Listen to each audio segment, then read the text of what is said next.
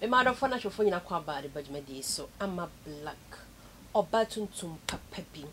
Abusia black beauty any edina me just so 10 years back ya dey say delay ekoye interview. Delay ekoye interview but interview ready the worst interview because so far I don't know agent home na e was social media so we fa bialam obi a e ka say interview no ho asem. Delay ko interview afia akuadon ko yenim se akuadon ko president by you nim the person wedding what the president na ebe because woman am we need educational background there a bit difficult for you to become a president because I never na mamu a bibia yi school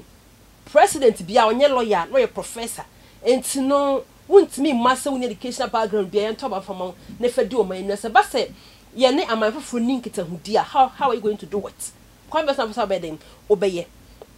amano edi aboa oman no impum tunte na so delay question no busabusa ne nsem bebre na numu na ye ma me delay an ko pai no wo kan se the way akwa ko si react ne de so bi ti fie sho be ka te sebi na adwene anya twuma sebi akwa ko abodam abusia na yes ni sa ahye ma mi ya ma enya se ni ra atimi afie na anu ye da no koye interview atenka ife no ko yi secret na piece ade delay dey no dey in fact wa dome no se ba na wale papa dia won forget so obenya wale pa ama onya be ma papa wa no awu ba dia nya de se bedin e besi dem because utimi no ma me panimu ye interview na utimi ka chense se be wa bodam e wo program kesi so platform kesi so gu na nima asediam under no circumstance na so benya e ba e de ato na so no nya bema so aware na se hwe so for now am e dey se enua bad delay onwale ne wonya ba nti enim say ye akuadon kon case no na e ya adwuma anase bia ono na nya na dwene se wo pebema na tena anase wo e bad ato ne na so nyina ye ni ba akuadon ko so ndo case no wadome no because kwa wadone fast no huni say entwa ye kra kwani kwa se ko obuna nim tie to this extent abusa we ni nsem bebre e na me no boy Siki tena sim ni a discuss ni nyina la e de ama wo say ye se delay kan sansem no na eje se e wo se kwaro ko so e domain because the lady so nya do the platform no so say kuma no ma ye well prepared onya from for interview so ye boa hu ye because anything is possible me try hom bram ya buy the munchemu e be bro me twa awrade nyakopon o hira odua dofo medane osofo Dr. Pia be hwe ani yare obi anani afra obi etese nani obi a onya glaucoma obi oposa nani obi anani ontimi hunu hwe ontimi hwe obi hono ma wan hwe special ontimi entwro yakopon adom fanama na egu screen na se no na frɛ osofo Dr. Pia obehumi a mema oduru abenom ebe hohoro ne no so ama wone na bie wone ne ba kama sanso na wo yade bi te say white fibroid hernia stroke etwere kompo esikyire yade obi a esikyire yade ha no pa no mema na duro ma ne ko obi susu a otiemia pressure eda no so a oda duro susu mema na duro ama na ko bema emu omre na ntimi mo adwuma ma oduro obenum ama abodwuma yade be na ha wo etete wo fanoma na desk na say fama ukunu wo fa onana wo fa ukunu obi a onim so yare chene se omla so fo apia ha oba hanumu a obenya yaresa se o che no oba hanumu no onye do ne benum no onya yaresa wo e na obeda wase wo aka se wabo ano ewrede hirawo se wutie me na oba fa no ma no wo kuma se kwada so boda kase bebi mutunto nua no odu wo pa wo se wo hwe bebi ye ni no so fo apia ho obi biala edo baba ewrede hirawo wo Yesu dem amen delay awraba bia ana sister bia we Ghana man nyina role model bia twa no social because so baby obo no homoden pa na delay koye interview bi 9 years back if you pol 9 nkunu atwa mu ni delay koye interview woni yanka se maame akuadon course nye no ne kokoye interview no na nsema delay busa no interview no mu abusia ena nya asam ketwa delay busa maame ne se onima twere onima de maame ne se da bi onima de onima twere wan ko school na wo course ni din koma na wo de be e me kwere nko smith ye no de wo smi efa ekasa e de fa na delay kansen bebre na be wie se de be maame ne simi kasa ne se obi tinche na so hwe program obeka se maame na bodam na maame ne se o modam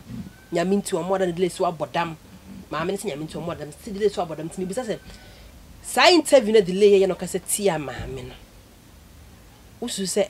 e benyen so bi on so Ediminya hwe wo so just an interview interview na no mo ye na ni ye na maame ne ye no na mfa kwam sa question na ogusa no wo yiwa no And I make say, Nanny, ye no war ye no. Emfa kwem na nti delay can abusas our question. So about them. Na unu be if we be interview, na so ye na bi na nya utimi kasa nim straight say I don't know papa. And I make sure say if you ma me ne ya wo ye no. Wo kura wo tie tisi a wo ye introduction no. Na obusa ho say ma me no be daddy president. Okay. Be mama. Nya e form kura wo. Onu amu kura no. E ka so ntwiri ntin onyere. Ontimi ntwire. Ontimi. But still so the president. Onu amu kura no. Asem obeka kura entisi so. Ni ma bibiri no ka entisi so. Okay. But minim qualification. Owa ojina so the paper. Presidency no.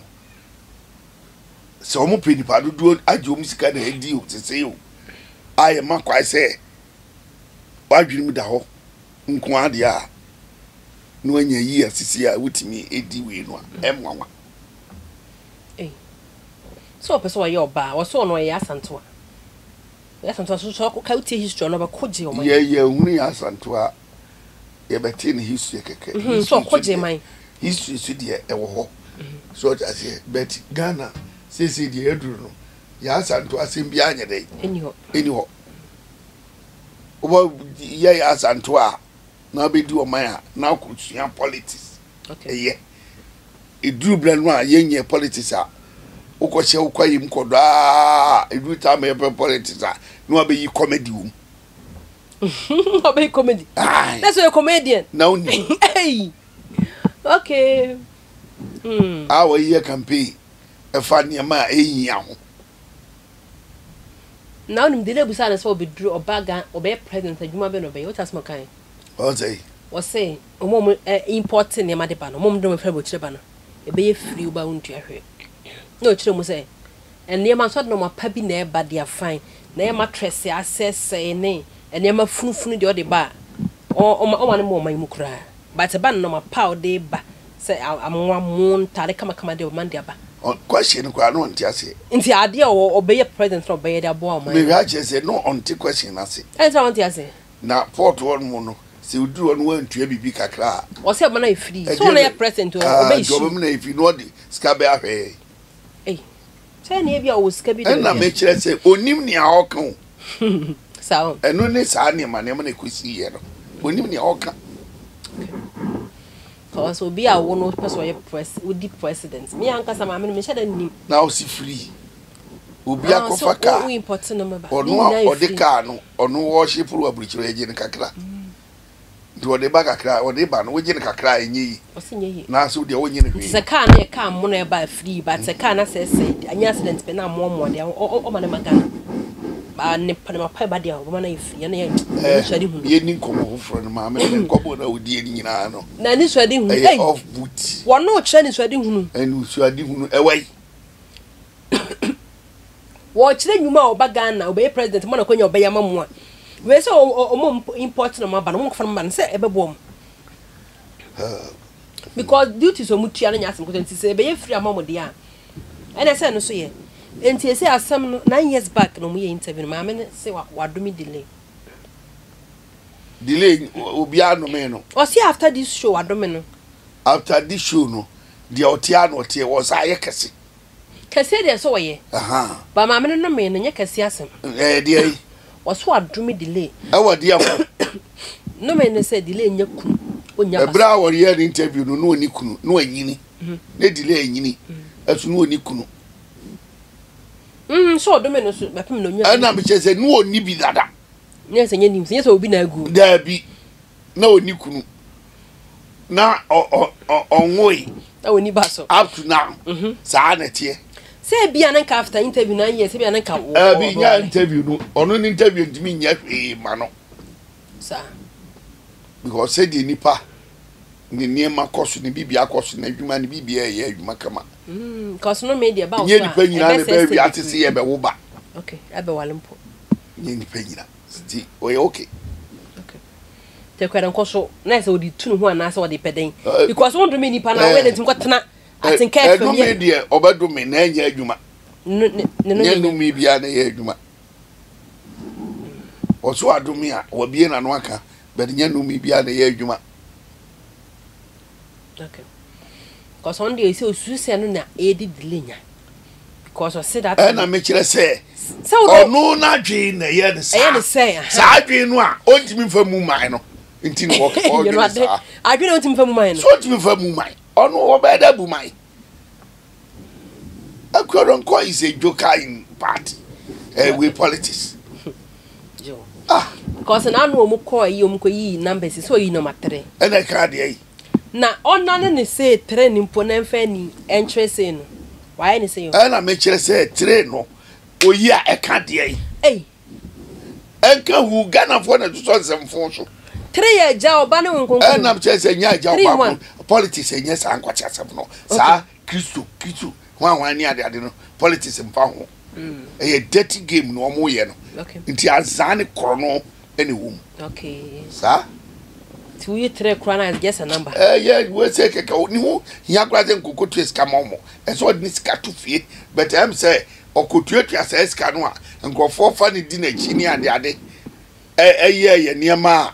onya ba bi ko timi ko abruchire otimi enya ba bi kwatena ni ade no edidi ni ade na ne fe keke sa odi ne ho kire so if you know that host no hosti atesem no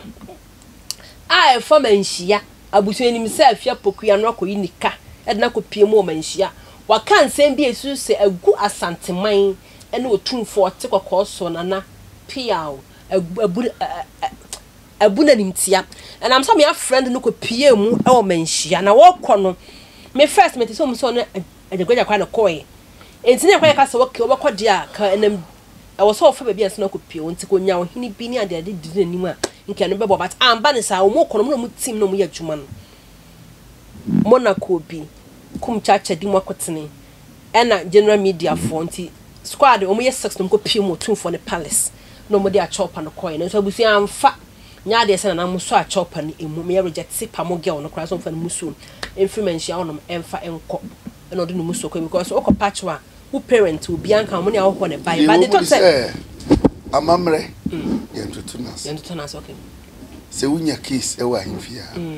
o kwa e bebusa se obusu apanyi ni we okay so obusu apanyi ni we chi e beka se ko fada bra okay ana ukrom hini we e bebusa nti nka bia ne krom hini bi kra ka ho a because onu ne ni okay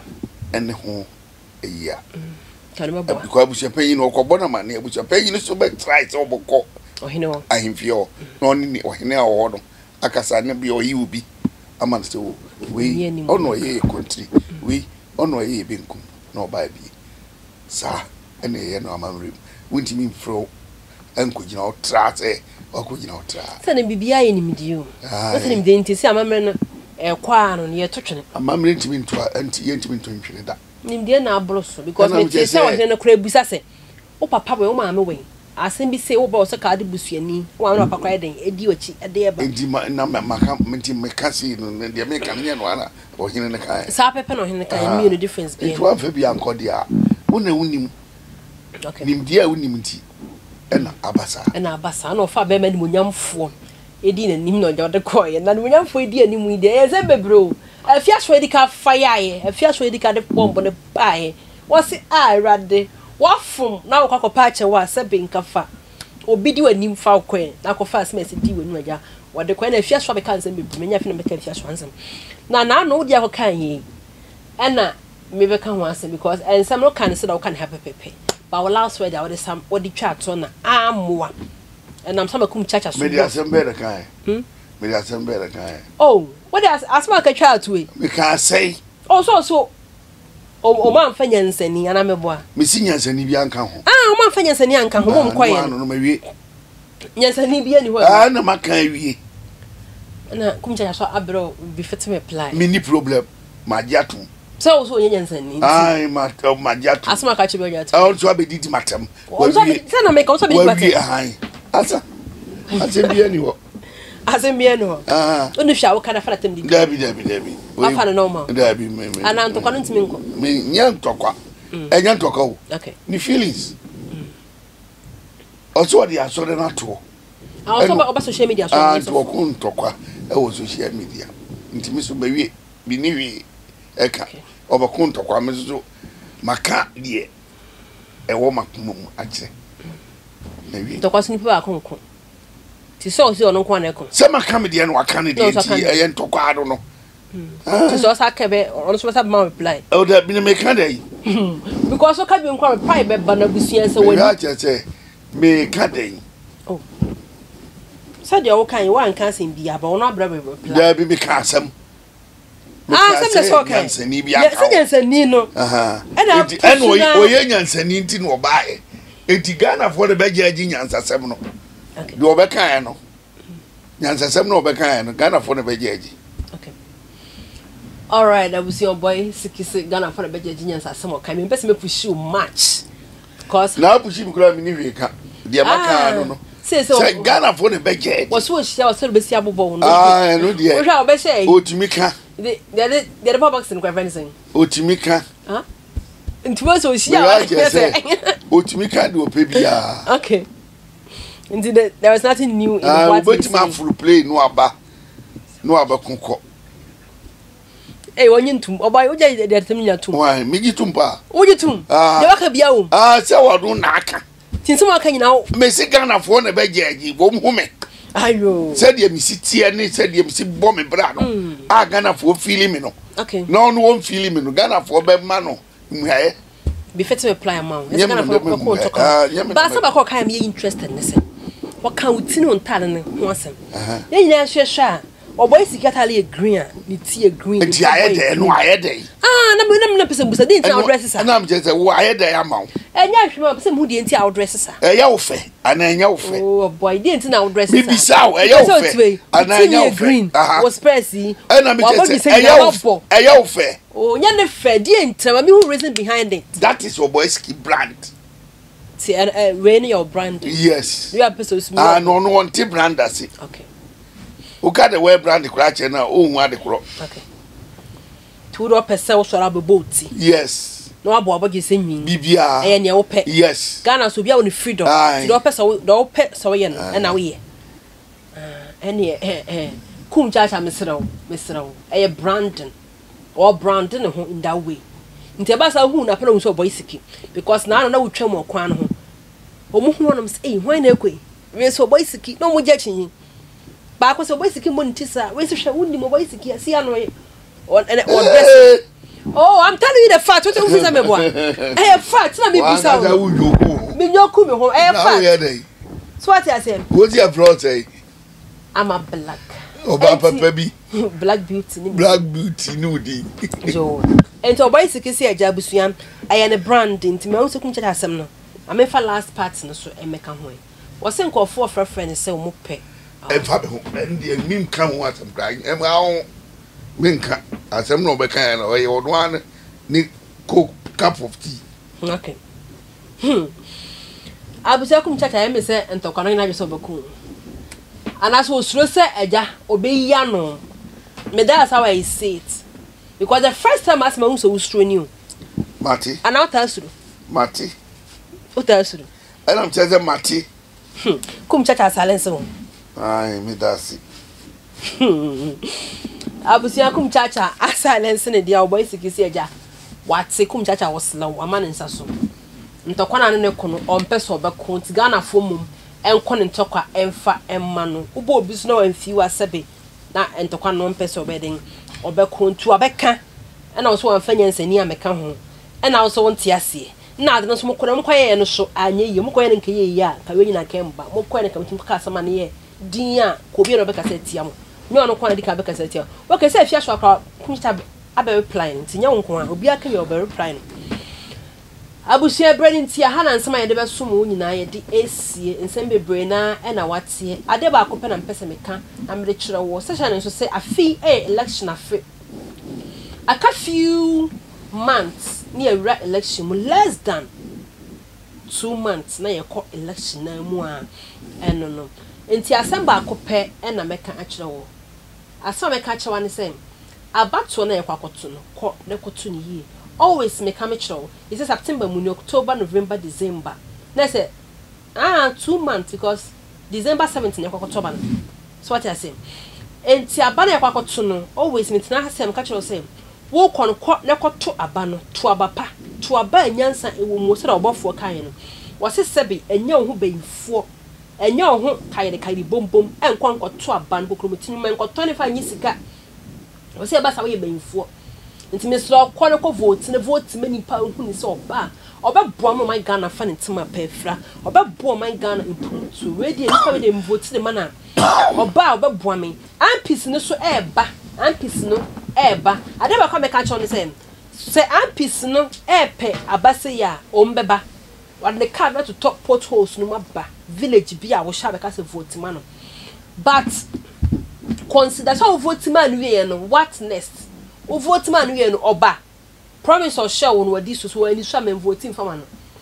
and vote because of who party A or party B vote some pe mpumtu am ho me pempuntu magana mpumtu eden and I'm close so I'm voting for development, I'm voting for job, I'm voting for this the end is na so tiro boys kana in politics so I'm people that so and this be boana so me MPP ni change na wasam to my MPP abusua mo ma yina yenhwe ne nka ehumum na ye vote for development, ye vote for peace, ye vote for Ghana mpumtu na bibia enkoye enfa emaye shano so bi bo pass akokonto kwa menko obi bo pass ko obi a menku obi bo pass bibia la just think about yourself, your family first. When so afra busua bi mutu djuno mo ho say a lot of people are looking up for you mba bre show so be kwa ba na bia dem aso so to stay safe na election kwa we ya bobo ade bebe biela fa ne saa na hwese Ghana betum pon na wo so ya djuma den na aboa amonye bie den be den e da show busua ha e na me de wo AC subscribe my channel, like video ni share ni ja comment no e fa to honom e ma me e din am jeso ene ama black oba tuntum papa bi black beauty enemy background awrade nyakopon o hira odua dofo medane osofo Dr. Pia behwe eni yare obi enani efra obi etese nani obi awanya glaucoma obi oposa nani obi enani ontimi hunu hwe ontimi hwehwe obi hono ma wan hwe special ontimi entwro nyakopon adom fanama na egu screen ase no na frɛ osofo Dr. Pia obehumi a mema oduru abenom ebe hohoro ne no so ama wone na bie wone ne ba kama sanso na wo yade bi te say white fibroid hernia stroke etwere kompo esikyire yade obi a esikyire yade ha no pa no mema na duro ma ne ko obi so a otie mi a pressure eda no so a oda duro so mema na duro ama na ko bema emu omre na ntimi mo adwuma ma oduro obenom ama abodwuma yade be na ha wo etete wo fanoma na desk na say fama ukunu wo fa onana wo fa ukunu obi a onim so yare kyene se omla sofo apia ha oba ha no mo a obenya yare sa se o kye no oba ha no mo no onya edo ne benum no onya yare sa wo e na obeda wase wo aka se wabo ano ewrede hirawo se wutie me na oba fa no ma no wo kuma se kwada so boda kase bebi mutunto nua no odu wo pa wo se wo hwe bebi ye ni no sofo apia ho obi biala edo baba ewrede hirawo wo Yesu dem amen.